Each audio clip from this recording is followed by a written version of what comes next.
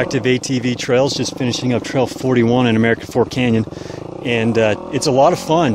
You start out at the Tibble Fork Reservoir.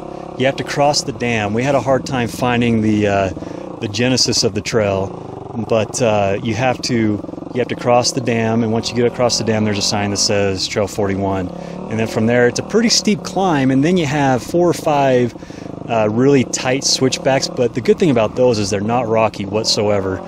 So if you slow down and you just take it at the right angle, you know, throttle, clutch, you work all that properly, you're gonna have a lot of fun whipping around those.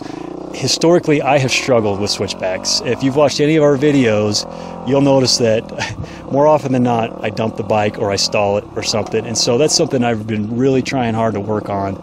And this trail taught me a lot. And I didn't install it. And even on the more difficult ones, where farther up the trail, where they're a little bit rockier and there's some large roots around the corner, I still was able to manage to go around those. And I didn't stall it. Didn't lay it down, so I feel like I've made huge improvement, and this trail helped me do that.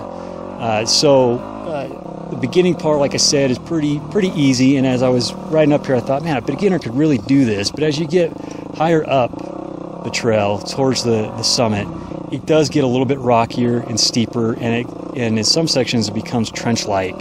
Very high walls, so your front tire or your back tire, if you tend to get up high on that sidewall, it's going to grab it and it's going to want to pull you into it.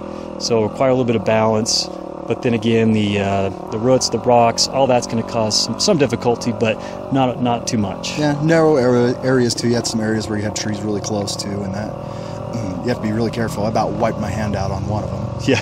So. Yeah, and you know, as you can hear, there's dirt bikers coming up on us. It's a pretty busy area, so you just want to be mindful of that as well. So anyway, that's our impression of Trail 41, and yeah, come check it out. I think it's just, in summary, it's moderately difficult. It's not super difficult, but it'll test you if you're a beginner. Yeah, I agree. There's a few sections that, beginning of the year, I hadn't had maybe 10 hours on a bike, and I would never attempt it. But now I just grip it and rip it.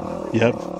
Grip it and rip it, brother. All right, so that's Trail 41. From a beginner's perspective, I think it's moderately difficult. It'll improve your skills. It'll test you a little bit.